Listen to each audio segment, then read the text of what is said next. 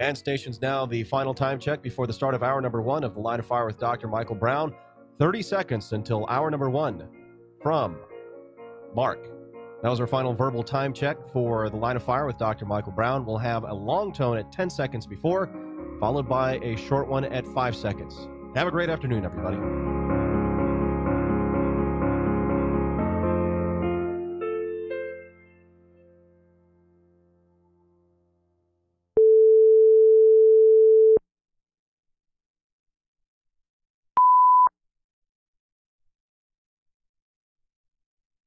You got to be kidding me. Math is racist? Grammar is racist? It's time for The Line of Fire with your host, activist, author, international speaker, and theologian, Dr. Michael Brown, your voice of moral, cultural, and spiritual revolution. Michael Brown is the director of the Coalition of Conscience and president of Fire School of Ministry. Get into The Line of Fire now by calling 866-34-TRUTH. That's 866-34-TRUTH. Here again is Dr. Michael Brown. Friends, we're going to have an awesome broadcast today. Eye-opening as well as edifying. 866-34-TRUTH is the number to call. This is Michael Brown. Welcome to The Line of Fire. All right. I expose error because I love truth. I will give warnings not to be controversial, not so people will say, oh, you told us so, but because I get concerned about issues in the world around us and want to sound the alarm. And friends, in contrast with many, many other talk radio shows that are primarily politically based or ideologically based or sociologically based, we are primarily biblically based. And everything we do flows out of Scripture, flows out of putting Jesus first. And then from there, we talk about relevant issues of the day. So we're going to get into this discussion about grammar and math being called racist. Yeah. Have you ever heard of feminist geography, by the way? A related subject. We'll talk about that. Then the bottom of the hour, I'm going to bring on my guest, Tom Gilson. He has an amazing new book about the character of Jesus, Too Good to Be False. So we're going to have an interesting, edifying talk with Tom starting at the bottom of the hour. All right. I have been, like a brokered record, shouting out that the BLM movement is not really about Black lives, that the BLM movement is not something that you, as followers of Jesus and lovers of the word, want to be part of, that we stand together in proclaiming that Black lives do matter. We stand together in exposing racism where it exists, injustice where it exists. We stand together as a body, as a family, in dealing with those things. At the same time, we see what's behind much of the BLM movement. We see where it's going. We see the spirit of anarchy and lawlessness. We see the other groups like Antifa and these others coming in with their own lawlessness and rioting and looting and vandalizing. And at the beginning, there were people trying to justify some of the looting and vandalizing and say, look, there's a built-up frustration and pain and it's bursting. I understand. But when you're breaking into some, Target store and carrying out a big screen TV, that's not because of George Floyd. Okay, that's looting, that's vandalism, that's lawlessness, that's greed. Well, Chicago ravaged now with destruction, police injured, and some of these police chiefs are Black, by the way, all right? They're taking their lives in their hands to stop the looting and the vandalizing, millions of dollars in damage. Well, listen to this. This is BLM leader Ariel Atkins, NBC News. Listen to what she has to say about the looting that just took place. I don't care if somebody decides to loot a Gucci or a Macy's or a Nike, because that makes sure that that person eats. That makes sure that that person has clothes. That is reparations. Anything they want to take it, because these businesses have insurance. This is the social madness. This is the spirit of lawlessness and anarchy that we have been addressing. This is a local BLM leader. Let me urge you again, separate from that movement and let the body of Christ come together and let other people of conscience come together and let us address issues where they need to be addressed. And when it's not a matter of systemic racism, but just a history of things that we're trying to fix where things are wrong, or school issues or education issues, and how can we address them together? Let's address them together, but separate from this garbage. Now, I want to contrast that voice of that woman with several black voices, all black leaders, all respected in their communities, some strongly liberal Democrats, could be all of them for all I know, but at least two strong liberal Democrats. Let's first listen to the Chicago superintendent of police, Superintendent Brown, no relationship. Listen to what he has to say about the looting, the vandalism that took place. Friday through Sunday, 6 p.m. to 11:59, there were 31 shootings throughout the city, 3 of which were murders. These shooting incidents and the looting we saw overnight are completely unacceptable. Criminals took to the streets with confidence that there would be no consequences for their actions. And I, for one, refuse to allow these cowardly acts to hold our city hostage. Yeah, that is a black police superintendent. That is a black voice. That is a black life, calling this what it is. Elsewhere, he said it is pure criminality. Then you got some BLM leader saying, go ahead and loot. Go ahead. This way you got something to eat. Oh, yeah, right, sure. And you're looting because you want something to eat. I guess you're going to then take the stuff and sell it on the street for food. Right, sure. That's why you're getting Gucci. Of course, obviously, stealing from a store like that. And they got insurance. What kind of madness is being cultivated and encouraged? Here you have a black police chief, superintendent saying, not on our watch. This is criminality. What about the Democratic mayor of Chicago, Mayor Lightfoot, another black voice? What does she have to say about the looting and the vandalism? These individuals' engagement can only be described as brazen and extensive criminal looting and destruction. And to be clear, this had nothing to do with legitimate, protected First Amendment expression. To those who engaged in this criminal behavior, let's be clear.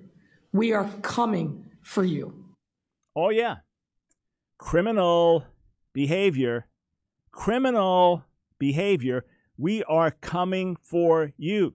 Go ahead and loot. Take what you want. You need to eat. It's reparations. It's not reparations. This has nothing to do with reparations. There's nothing righteous, good, godly, honest, just about any of that.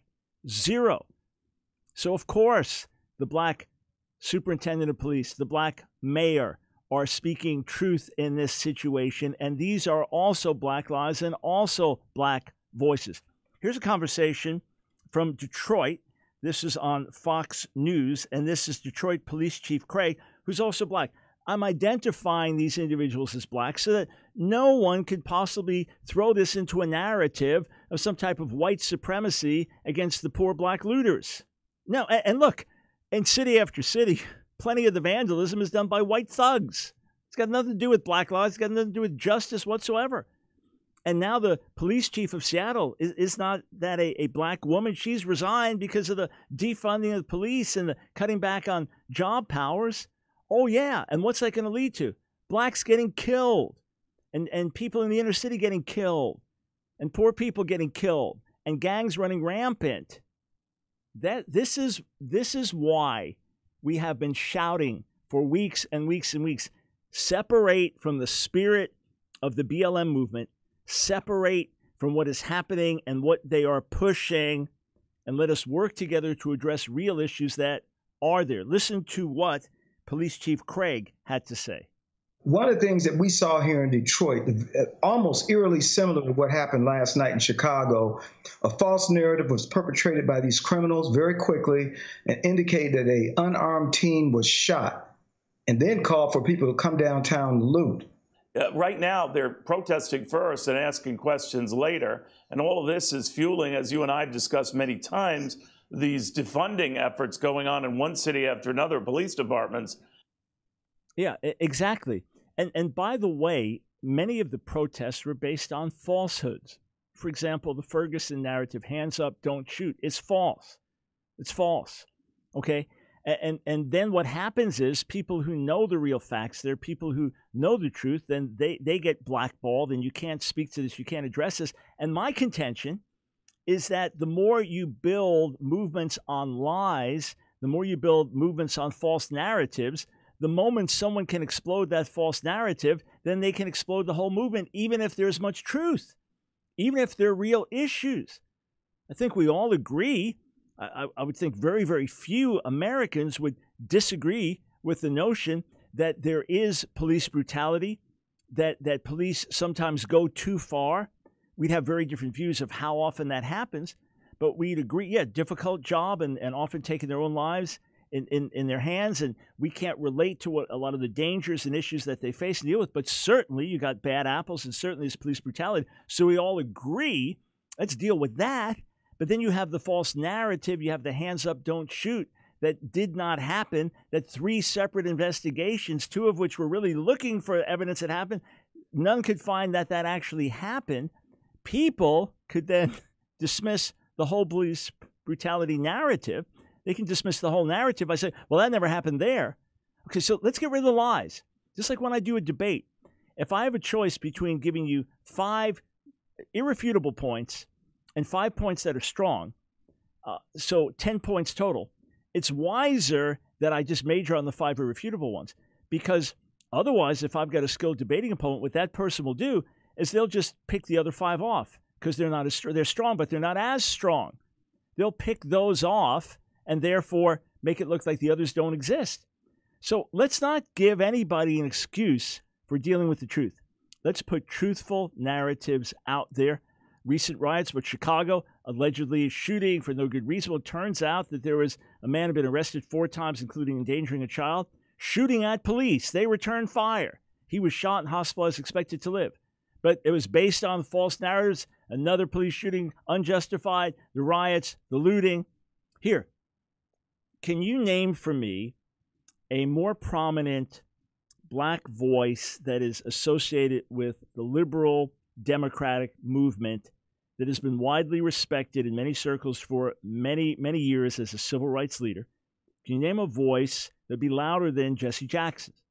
All right. Obviously, he has his critics, okay? And I'm not a fan of his politics, but certainly prominent voice here. Look at what Jesse Jackson tweeted. Jesse Jackson about the riots. He said, this act of pillaging, robbing, and looting in Chicago was humiliating, embarrassing, and morally wrong.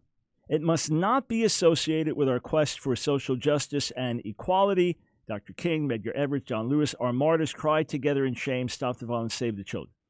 All right, now, obviously, word social justice, that has certain meaning and agenda with it. So he's being who he is. But my point is, for Reverend Jesse Jackson to say this is embarrassing, this is humiliating, to call it pillaging, he's exactly right. Friends, there is a dangerous spirit, a spirit of anarchy, lawlessness, rebellion. As we've argued, there is a Jezebelic spirit behind much of this. It is destructive, and soon enough, it will turn on you as a follower of Jesus. So let's get on with the matter of justice. Let's get on with the matter of having helpful conversations and learning from each other. Let's get on with the matter of dealing with issues where they exist. And let's do away with this nonsense that looting is reparation. Nonsense.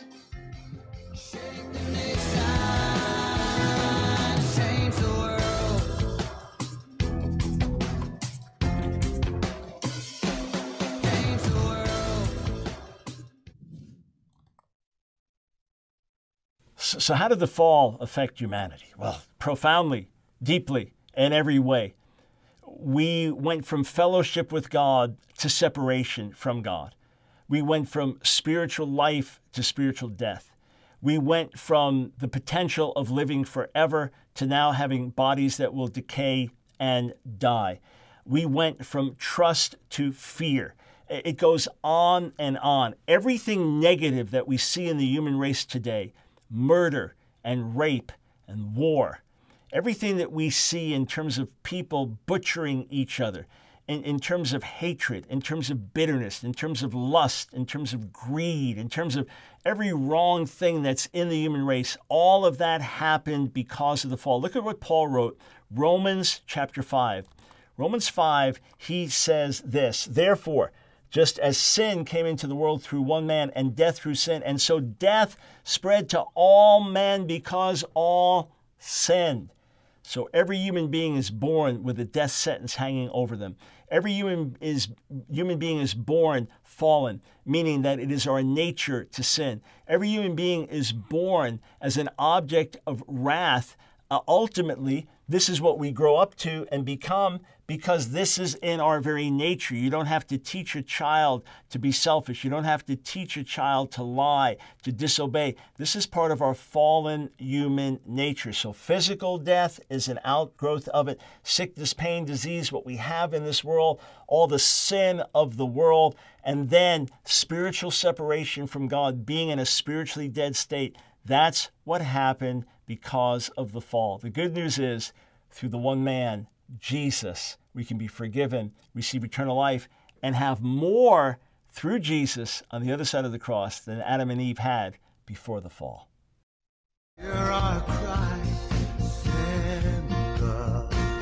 It's The Line of Fire with your host, Dr. Michael Brown, your voice of moral, cultural, and spiritual revolution. Here again is Dr. Michael Brown. I'm not making this up. I looked into these stories. I dug. I found primary source quotes, in other words, out of the horse's mouth, not someone said, not a headline misreporting, not a misleading article, but actual tweets, texts, statements from professors, from university websites that support the idea that math is inherently racist, that grammar is inherently racist. Yeah, proper grammar. For example, you grew up in a certain part of America, the education you received, the way you learned to speak was not in harmony with the way people were learning in most of the rest of the country. So you learned with improper grammar because of your environment. The school system didn't really support you. Now you are able to make it into college. But now in college, you will be penalized for improper grammar, improper word usage, and therefore that is a racist construct. Instead, you should be graded based on your effort, not grammar if it's an English writing assignment. Math, to say 2 + 2 is 4 is also racist. I've written an article on this. Grammar is racist, math is racist, and so are you. And again, I address these things because they make a mockery of dealing with real issues of racism. They make a mockery in looking at any lingering effects from our past history in America. They make a mockery of that, and they allow people to just scorn the whole subject. And when I say math is racist, grammar is racist, so are you. If you dare question it, then that proves you are racist. Oh yeah. Okay, so last month, there was a story, got a lot of circulation. Rutgers University declared grammar to be racist. It was one professor had made certain statements. The professor said she was misunderstood. Fact checkers have challenged that. Different fact checkers have challenged that. So let's step back from that. But February 21st, 2017, University of Washington produced an anti-racist poster which insists American grammar is racist and an unjust language structure, promising to prioritize rhetoric over grammatical correctness. So if you really say the thing with passion, even if it's grammatically full of error, then you're going to get good English grades for that. As explained on the university's Tacoma-based website, racism is the normal condition of things. Linguistic and writing research has shown clearly for many decades that there is no inherent standard of English. Language is constantly changing. These two facts make it very difficult to justify placing people in hierarchies or restricting opportunities and privileges because of the way people communicate in particular versions of English. So, here's the point. English is not standardized across the country. For example, in the South, you could use the expression, I'm fixing to do this, but in New York, if you're fixing, you've got a tool in your hand, you're fixing something. There are expressions that we use, there are words we use, words then get picked up, urban vocabulary gets picked up, the word woke got picked up by the mainstream, things like that. So there's no standard, and therefore to subject people to that standard, now they get into a higher educational setting, that's racist. Because obviously it's the white grammar, the predominant grammar, the elite grammar that's considered proper English. Now, what's interesting is that statement used proper English. That statement was grammatically correct. That statement used capitalization. That statement put periods where they belonged. That statement used conjunctions and prepositions and nouns and verbs properly. Why? Because there are basic rules. There are basic rules. And if you don't communicate using those basic rules, you will be misunderstood. And if you're in college to learn certain skills to equip you for the workplace, to equip you for a career, then you have to learn to use words properly. That's not racist. You say, but it's unfair because a lot of kids growing up in the inner city don't have good educational opportunities. They've got a few strikes against them. That's a big question. That's a massive question. That's a giant issue. And do we need to make school vouchers possible for them so they can go to other schools? And what can we do together as a country to help address some of these real issues? The whole purpose, though, of education then is to correct the errors and fill in the truth and give right, helpful information. Okay, let's go further. Professor Walter Williams, the Daily Signal, September 11th, 2019, wrote this. Just when we thought colleges could not spout linear ideas, we have a new one from American University. They hired a professor to teach other professors to grade students based on their labor rather than their writing ability. So the newly hired professor, Asao B. Inoue, who interestingly enough also served as a professor at the aforementioned University of Washington in Tacoma, he's the new prof there. Williams noted that Inoue believes that a person's writing ability should not be assessed in order to promote anti-racist objectives. And then we taught American University's faculty members that their previous practices of grading writing promoted white language supremacy. Friends, this is utterly ridiculous. I do understand the issue that is being raised. You know, for example, standardized tests have been used, SATs, PSATs, for decades. And wherever you are in the country, as far as I know, everybody takes the same test. Well, there are kids, grew up in the inner city many, many years ago, decades ago, I saw this, and used certain vocabulary certain ways. And when they would get to these tests, they would do really poorly on them.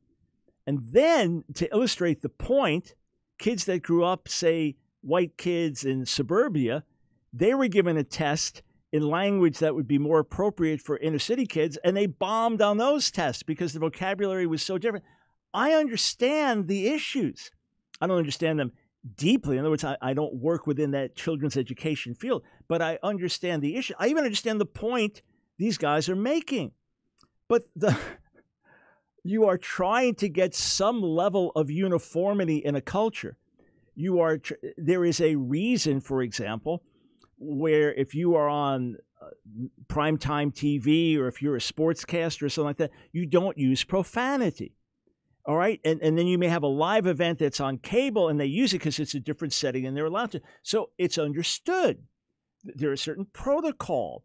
There are methods of communication. I go on further. Yeah, how about a lecture from this professor, Creating Anti-Racist Writing Assessment Ecologies in Writing Courses? Okay, let's move over to math. Let's move over to math.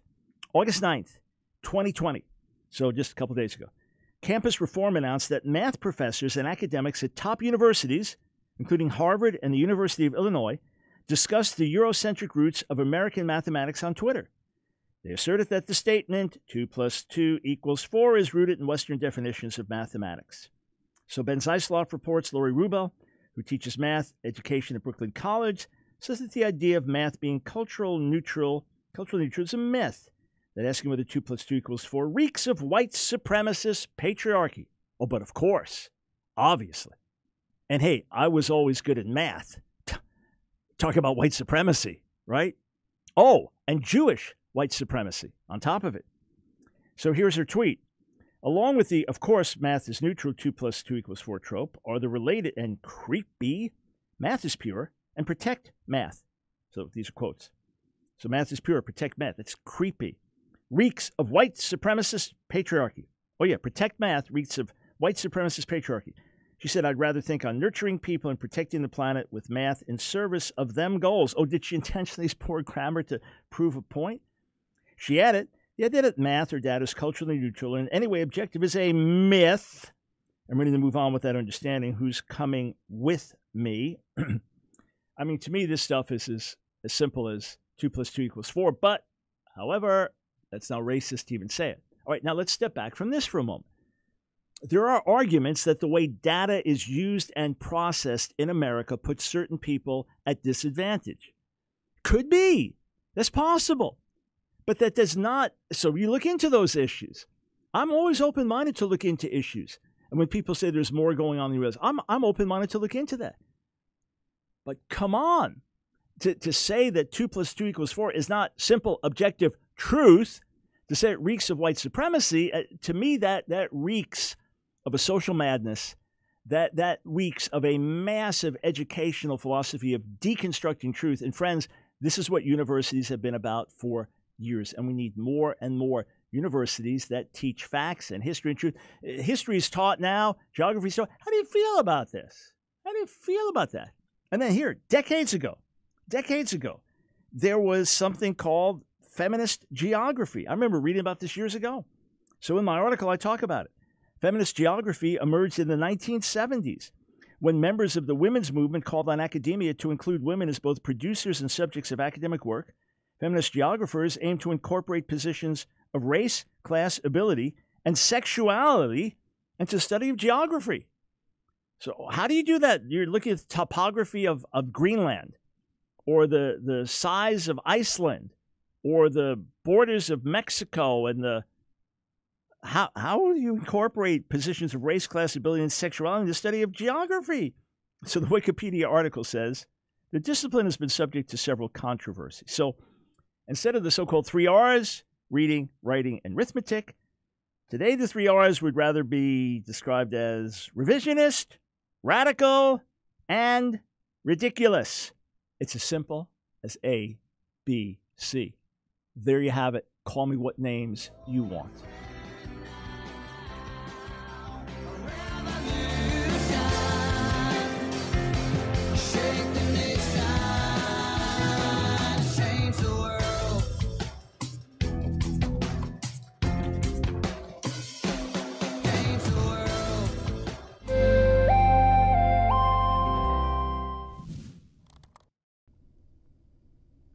I remember teaching a class on Messianic prophecy many years ago, and there was an Orthodox Jewish man from Israel who had recently come to faith in Jesus. He didn't speak much English. We had to rely on my Hebrew to communicate with him. But I remember as he was in the class, he was reading through the Hebrew scriptures as I was teaching, and every so often he would raise his hand and he would look at a passage and he'd point to it and say in Hebrew, Ani choshev shezeh Yeshua, or Zeh Yeshua. I think this is about Jesus, or this is Jesus. And I looked at the verse and thought, whoa, I never saw Jesus in that verse, but it seemed he saw Jesus everywhere. The question is the whole Bible all about Jesus? Is he in every book of the Bible? Is every parable or lesson or historical fact, does it somehow point to him? Well, let's sort that out, recognizing that ultimately the goal of the Scripture, the focus, is to glorify God through Jesus. That the ultimate goal is to point to Jesus. In that sense, it's all about Jesus. But look at what Peter said in Acts, the 3rd chapter, as he's preaching to a Jewish audience, and all the prophets who have spoken, from Samuel and those who came after him, also proclaimed these days. We read in Revelation 19 that the spirit of prophecy is the testimony of Jesus. So on the one hand, the prophetic witness, the prophetic scriptures are ultimately pointing to Jesus. And the great lessons of Scripture are ultimately pointing to Jesus. And they are bringing the whole gospel message. Our failure, our sin, the history of Israel lays that out, and how we need a Savior, how we fall short under the law. The whole atonement system, blood sacrifice, points to Him. King David is a type and foreshadowing of the one who is to come. Moses, in certain ways, foreshadows Jesus. Joseph in the Old Testament. Isaac, when he's almost sacrificed. These things are foreshadowings of Jesus. There's much that's foreshadowing and pointing towards Him. On the other hand, when you read the book of Proverbs, it's filled with practical wisdom. It's not preaching the gospel in every verse. Not every verse, not every passage is preaching the gospel. When you read some of the Psalms and it's just praise to God the Creator, it's not specifically preaching the gospel. Or when God's judging a foreign nation in the Old Testament, in the book of Isaiah, that's not specifically preaching the gospel. So on the one hand, it's wrong to say that everything in the Bible is all about Jesus. On the other hand, it's right to say that the whole purpose and thrust of the Word of God, look at it just like this triangle pointing towards the top. Jesus is the goal. Jesus is the focal point, that we may know Him, and through knowing Him, give glory to the Father. Hey friends, join me on my website. So many more resources waiting there for you. AskDrBrown.org.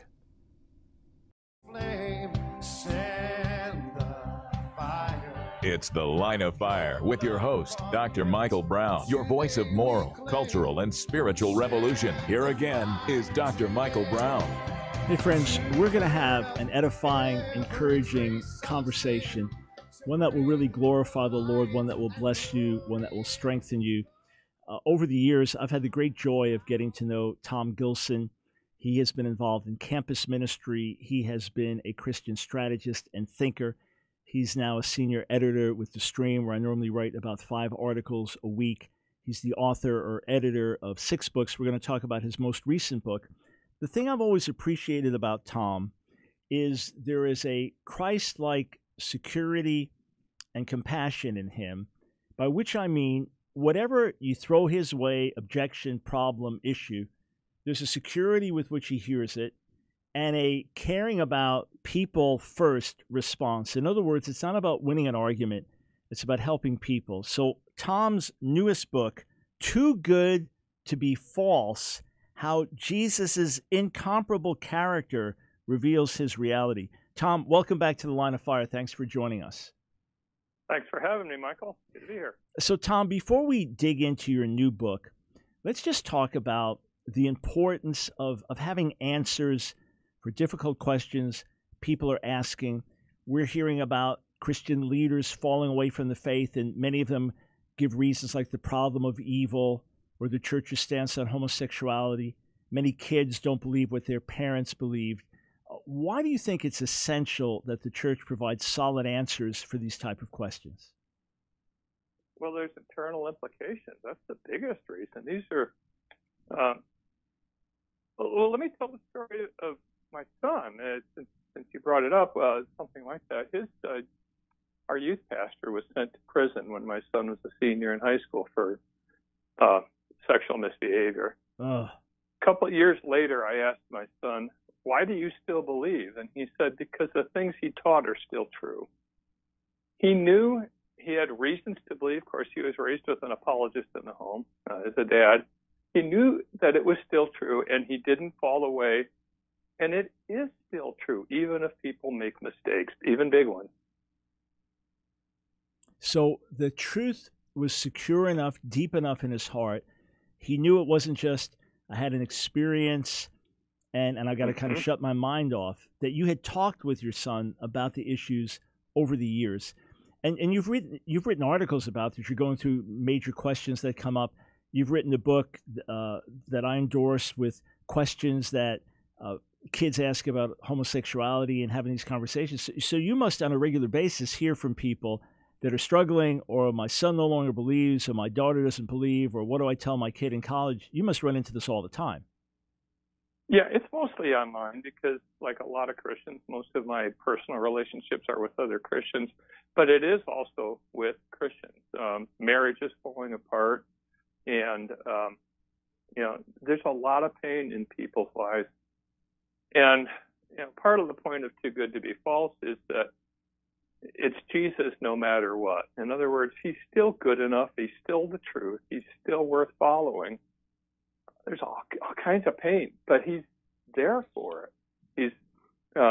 Take heart. He said, "In this world you will have trouble, but take heart. I have overcome the world." All right, so let's get to your newest book, And I know you were really excited about it, and you've got some amazing endorsements about it. So what's the thesis of it? It's a fascinating title. What's the thesis?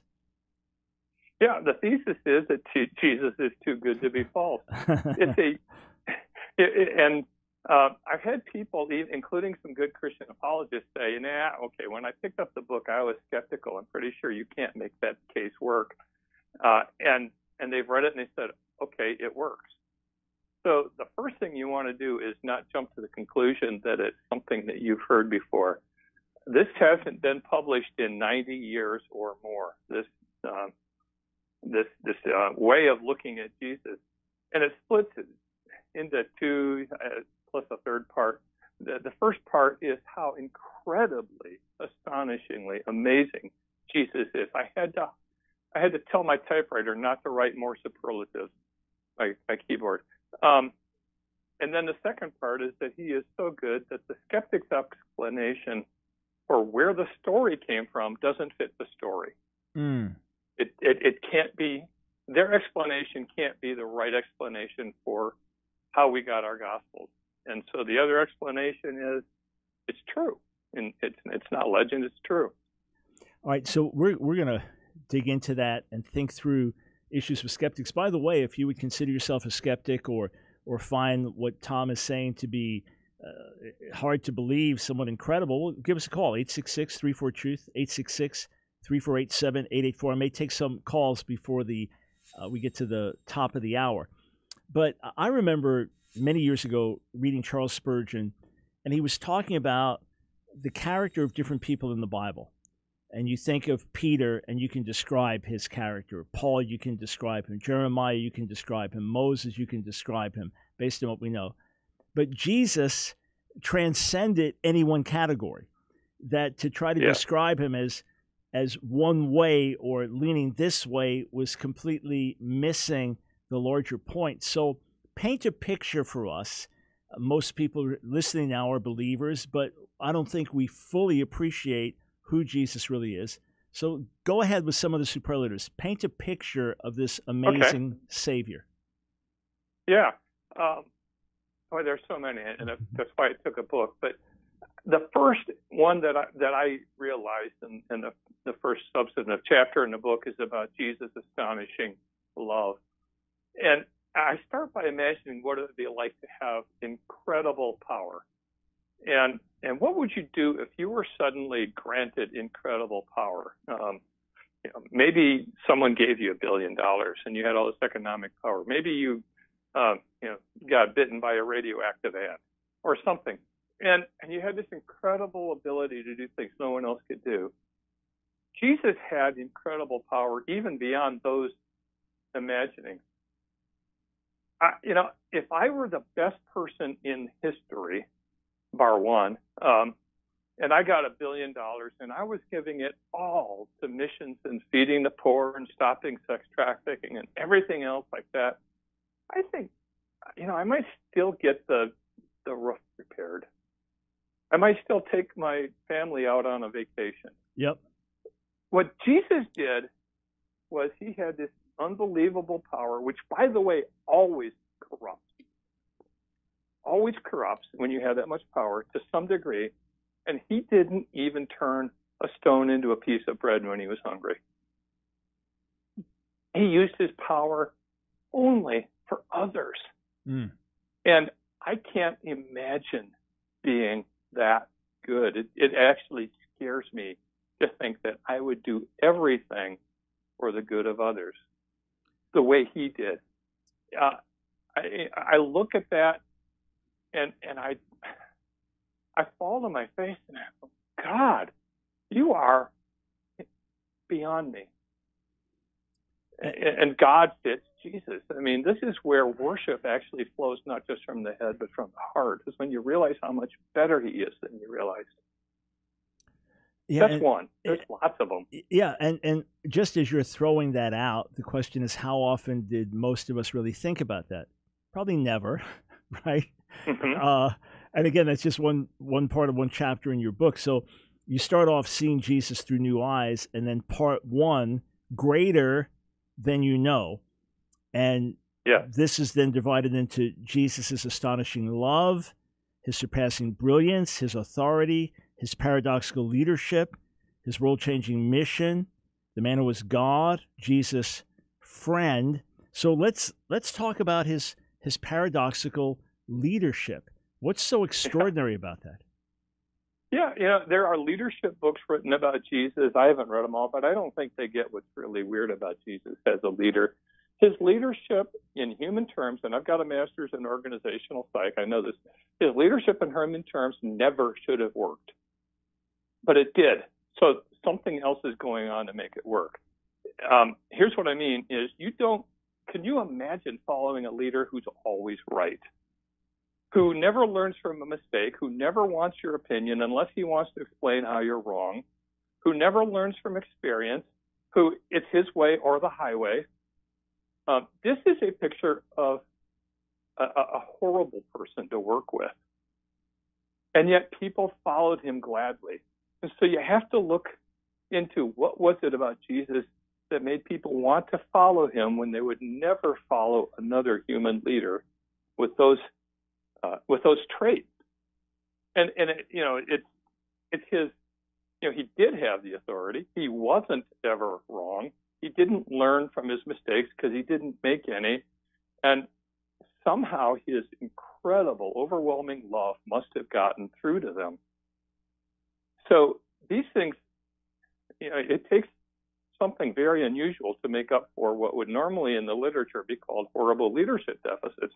Because, by the way, he started a movement that's still going 2,000 years and billions of people later. That's not a bad leadership track record. And people are willing to die for him. Yeah.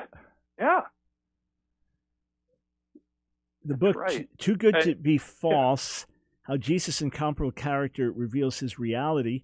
Right now, the #1 new release in Christian apologetics on Amazon, and the endorsers, it's like a who's who list of senior apologists: Josh McDowell, Lee Strobel, J.P. Moreland, Eric Metaxas. Josh McDowell says this book takes a fresh look at the uniquely great character of Jesus and finds in his greatness a new and compelling case for the truth of his story and present it in the Gospels. We've got a minute before the break. How did writing this book affect you? It brought me into touch with Jesus like never before, and I am worshiping him and in love with him like I have never been. It's actually, it's making me easier to walk with him. It's enlivening my prayer life. And I just love telling his story. It's made it more fun to tell his story. Yeah, it's when you focus on him, gaze on him. Isaac Ambrose wrote a 700-page book called Looking Unto Jesus that Leonard Ravenhill used to recommend to preachers. He said the whole book is on those 3 words from Hebrews 12, looking unto Jesus. But it is an extraordinary thing that gazing on him, really understanding. When I wrote a book recently that focused on the resurrection, I was blown away even more by the reality of the resurrection, having focused on it. All right, we'll be back with Tom Gilson. I want to take up the question of the Skeptic's Challenge and how this is responded to. The new book, Too Good to Be False. Fascinating title. How Jesus' incomparable character reveals his reality. Yeah, last part of the book, part 3, Jesus No Matter What. Epilogue for pastors, teachers, other ministers. Study guide, practical, as always, with Tom. We'll be right back.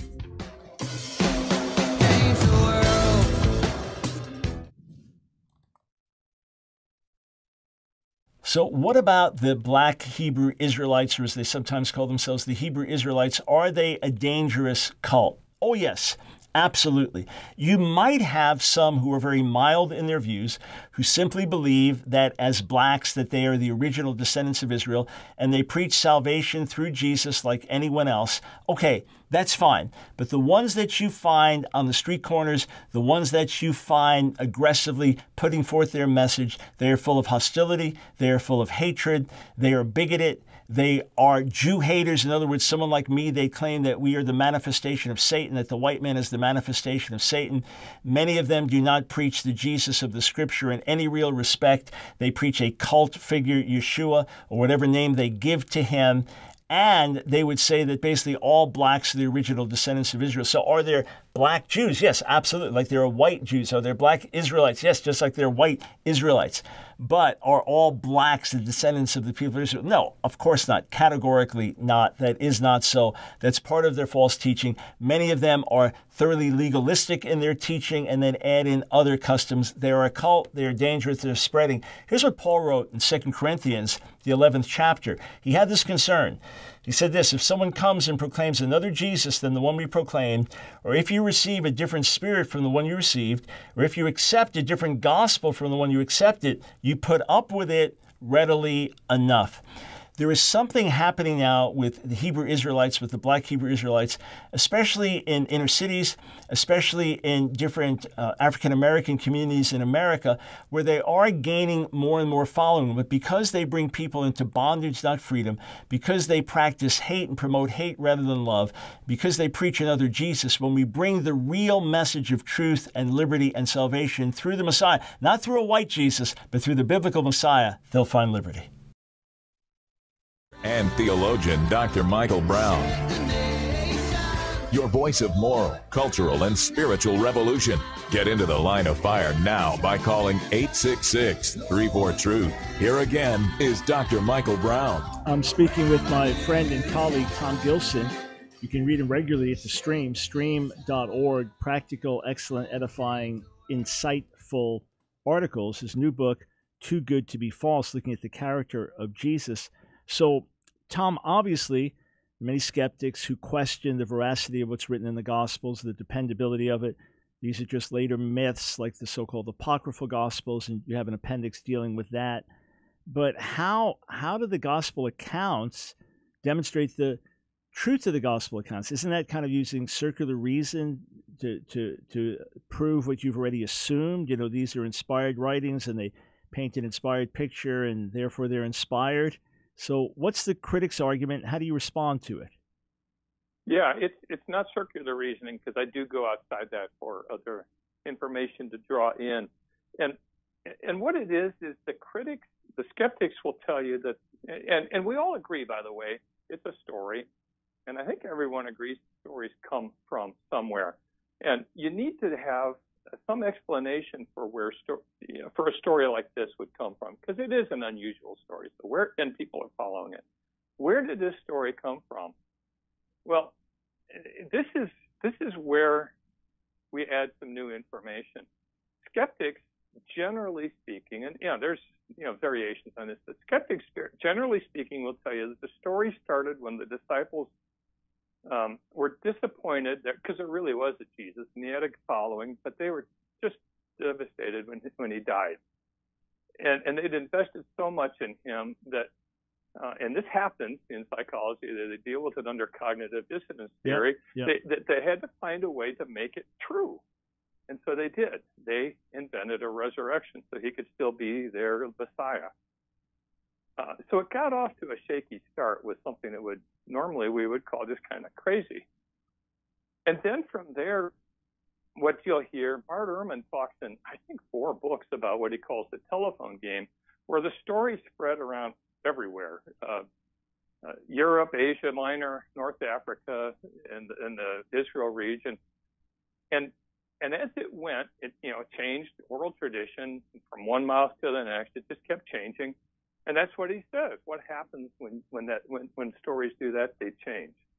And so he thinks that explains things like maybe how many, the discrepancy or apparent discrepancy in how many angels there were at the tomb and so on. It changed and it developed and it morphed into the God story that we have. So that's a typical skeptical explanation for where the Gospels came from. The problem is that a backstory has to fit the story. In the book, I talk about the novel about concert pianists, where a living concert pianist explains that this novel is so true to what it's like. Everything from being on the road to feeling the music flow out from your fingers. Well, you open up the book, you look at the flyleaf, and it says it was written by a pro hockey player from Calgary and his business manager. You go, nah, something doesn't fit here. The backstory has to fit. Well, the skeptic's backstory as I look at that, Bart Ehrman says stories change. That's way too weak a word for it. They get distorted. They get corrupted. They get scrambled when they go through that kind of multicultural, multi-language, multi-everything kind of telephone game. And then they all somehow circulated back, and they landed in 4 places, Matthew, Mark, Luke, and John, interdependent, but 4 different places.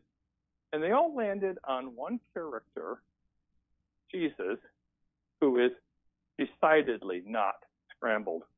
Mm-hmm. He is perfect in multiple, discernible, objectively describable aspects of his character. And it's the same Jesus, all 4 landing points. The backstory, the story scrambling backstory doesn't explain Jesus because he is perfectly integrated, one person, and unique. There were no other Jews like him. No one else like him. How did it land there if it was scrambled along the way? I don't think that the skeptic story explains how we got the Gospels, and the only other live option on the table right now is that the Gospels are true reportage of a man who really lived. Right. So when you think through the critical theories, when you give credence to them and then try to put things together, you don't end up with just Jesus. You don't end up with this personage. And especially when people will point to alleged discrepancies between them that would indicate, at the least, that they didn't all sit together in the same room and say, let's make sure that we tell this all exactly the same way, because we can see the individuality in them. And yet what emerges is the kind of thing, like some famous astrophysicist once said, that the idea of just creation just happening on its own, the Big Bang on its own, is just like a hurricane sweeps through a junkyard, you end up with a Boeing 747. It's the same kind of thing, except in a literary way. What about, you have an appendix on this, the apocryphal Gospels. Aren't there other Gospels that are just as early that tell different stories about Jesus? No, they're not just as early. The 4 Gospels in the canon, they're all certainly first century, and there's some discussion as to what point in the first century, but the apocryphal Gospels are all at least later than 100 AD, and probably, and many of them much later. The other thing, too, is you can look at them and you go, okay, that's not the same Jesus. Yep. It just isn't the same Jesus, and it's almost interesting to look at them and say, okay, that doesn't look like Jesus, and you go back and look at the 4, you go, oh, yeah, he really is the same character all the way through. He exhibits the same character all the way through, and it becomes even more clear by the comparison. Yeah, and again, when you read some of the apocryphal accounts, it's one of the first things that happens. You think, where'd they get this from? The Jesus of the Quran is a very different Jesus, and that's because some of Muhammad's influencers and teachers got stuff from other material, later material, and then there's no evidence that these apocryphal Gospels were ever widely accepted in the early church or put together in collections with the Synoptic Gospels in regular canonical collections and things like that. So again, it's just one of these things that's raised, but when you dig deeper, it falls apart. Tom, last question. What are you hoping that readers will get out of this? Pastors, leaders, just interested Christian readers, what are you hoping they'll get out of this book? For one thing, I hope readers do it in community. There's a discussion guide in the back for people to do it in small groups. It's a fun read, actually. Gary Habermas said it this way. I hope they enjoy reading it, but I hope they really get a picture of how great Jesus is and how greatly we can trust in the truth of his story. So that, by the way, when the pressure comes, this is part 3 of the book, when the pressure comes, they can say, I'm still following Jesus no matter what. Yeah, and Tom, my story, coming to faith as a young Jewish man challenged by the rabbis, challenged by professors. You kind of get thrown in the deep water and have to learn how to swim. But the more you ask the hard questions, which God doesn't mind, the more you find solid answers. And we both had the same experience.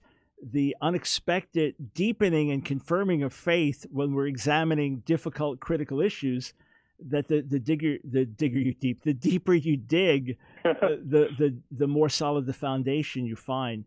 So, friends, you can order the book on Amazon. You get the ebook or the paperback. Tom Gilson, Gilson, Too Good to Be False. You could read Tom's articles every single week over at the stream, stream.org. Hey, Tom, keep up the great work, and may the Lord bless the circulation of this book. Well, thank you. Thanks so much for this conversation. I enjoyed it, Michael. You bet. Absolutely. Yeah. I remember being at some meetings with Tom, some strategy meetings and things like that. And what I always appreciated was that heart for, let's be practical here. Let's think this through. Let's look at a strategy that's actually going to help people. And then let's welcome the hard questions. Friends, a lot of people are losing their faith these days because the church is not creating an environment where they feel comfortable asking the hard questions. Or if they do, we're not providing the solid answers for them. And look, Christian apologetics are very strong today. There are many, many fine teachers, from scientific subjects to theological subjects to philosophical subjects to subjects dealing with different religions and so on. There's a lot of material, and a lot of it's available for free. Yeah, listen, I write books. I pour into a book so you'll get the book and get everything I can pour into in that form. But there's a ton of stuff that's available freely. You can watch on YouTube. You can go to various websites of various apologists. You can read the information. You can watch teaching videos. Then you can buy the books to go deeper or take whole courses. The information is available. Let's create an environment where people feel free, feel secure enough to be able to ask difficult questions, challenging questions. And if we don't have the answer, our response is, that's a great question. Nobody ever asked me that before. Let's dig in. Let's find answers together. Let's do that. I was just talking to a Jewish man yesterday struggling with his faith, and I said, hey, man, we'll get you strong, but not by sticking our head in the sand. Not at all. Rather, we'll get you strong by looking at the truth. And friends, we got plenty of truth on our website, Ask Dr. Brown, AskDrBrown.org. Visit us there. Take advantage of the boatloads, literally thousands of hours of free material, resources for you at AskDrBrown.org. Back with you tomorrow.